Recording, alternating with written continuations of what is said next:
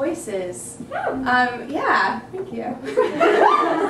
We have 8 feminine voices. Is that feminine? Today. Let me tell you about this group of women because it's important. Okay, so we've got 8 people telling you all different versions of stories today. All different styles. Come on, get up. I'm not drunk.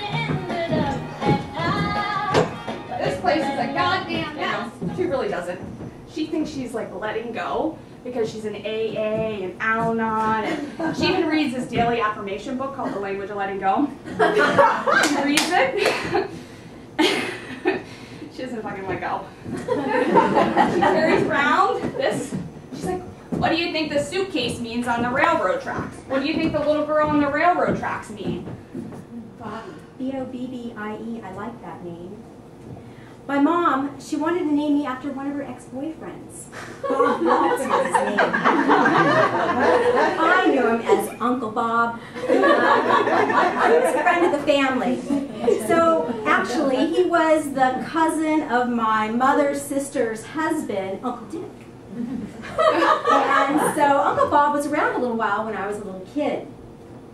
I used to imagine that one day I was reading a book by Isabel Allende called Eva Luna, and I found a story in it, and the story just jumped out of the pages, and I was very taken with it. It was a story about a man who came up to a storyteller.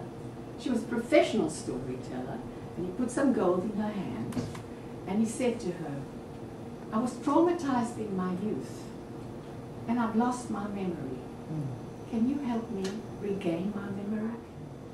I reach out the hand for my new husband, and rubies fall out of my heart. Is there any reason why this man should not wed this woman? And for the first time ever, my wings begin to flap. They keep hitting the stone floor. Smack! Smack! Smack! Why this incessant beating of wings?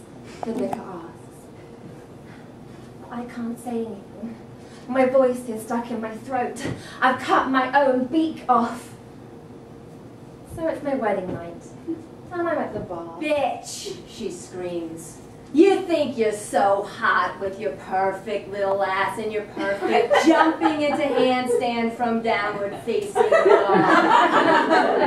And you, she turns her attention to the teacher. After all I've done for you, you have the nerve to go and ask that little bitch to substitute your class instead of me. Then the yogi chimes in.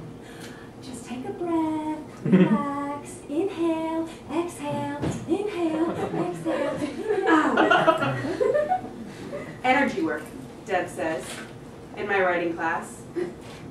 Anybody up for energy work? And everybody goes, yes. And I'm thinking, shit, energy work? What the hell is that anyway?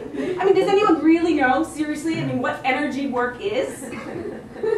So I was coming out of yoga class the other day with my friend, and we stopped to look at some jewelry on display, and she can't figure out what she wants, and she's looking around, and she's just commenting to the girl behind the front desk, wow, everything in here is so beautiful. Over Thanksgiving,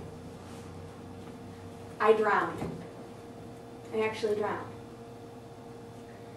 I was on our lake in this boat, you know, like one of those wooden ones with the wooden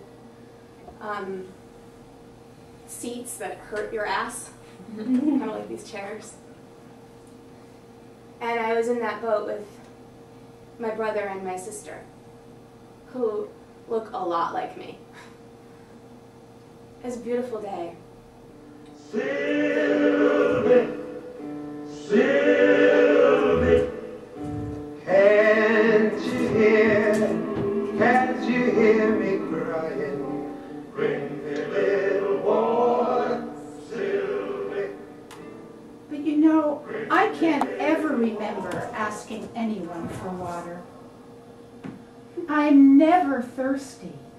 I know you're supposed to drink 8 glasses of water a day. I mean, we're 98% water.